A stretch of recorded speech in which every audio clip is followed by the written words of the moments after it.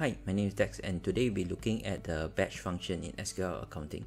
Batch tracking is actually essential for you to track goods that actually have things like an expiry date, alright? So in SQL, what you need to do is you come here to stock, here come to maintain batch, alright?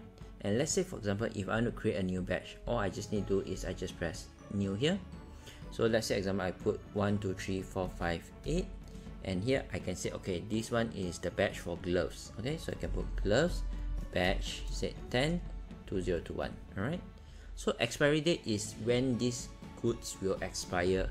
So what you can do is you can come in here, you can use the calendar and you can actually move it to, say example, 2025 August 31st. Okay, subsequently we can put what is the manufacturing date that says today, put the date here, today. And at the bottom here, we can identify what are the items that are tagged to this batch.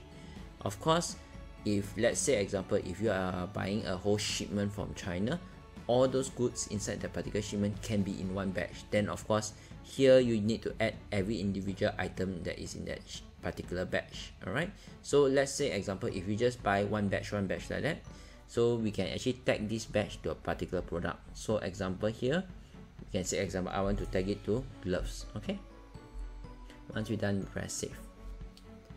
Alright, so then let's say I will create another batch. I just press 1, 2, 3, 4, 5, 9 gloves batch 11-2021. Okay, and I can do the same thing again. Come in here, change the date, August 31st. Then I put the manufacturing date and I can select the same item again. Okay, because every time a shipment comes in, they can use a different batch, or sometimes even in one particular shipment, your supplier can send you 2 different batches of the same product. Okay, so let's say save. So let's say example, if a supplier sends you the invoice, you come to purchases, you come to documents, you come to purchase invoice. Alright, so let's say we will press new, select your supplier, say example sure. Here we can actually press plus and then here we can select our product. So example gloves. Then here we can say, okay, I want this to be under which batch. So let's say example, now I want to use batch 10 and 11. So I put here 10. And then from here I can put, say, okay, example, I want 100 pieces.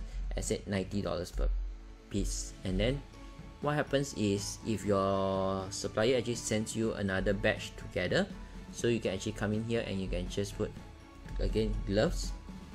And then here we put 1, 2, 3, 4, 5, 9. Okay, and here maybe I say only got 50 pieces and I say example, this is also $90 per piece. Alright, so once we're done, we just press save,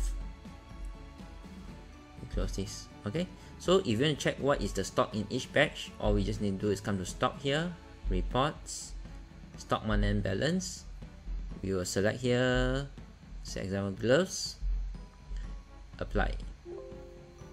Right, so the system will automatically split for you the different batches, and from here you can see, okay, batch this one we have 100 pieces, batch this one we have 50 pieces. So when you sell, also the same thing. So you just come to sales, come to invoice, press new, select your customer, say cash sales, and then from here we press plus product, say example gloves, open the batch function. So from here we can select what is the batch. Okay, so here you can see what are the quantity, when's the manufacturing date and when's the expiry date. Alright, so let's say example, I'm selling from this batch. I select from here and I will sell at say $150.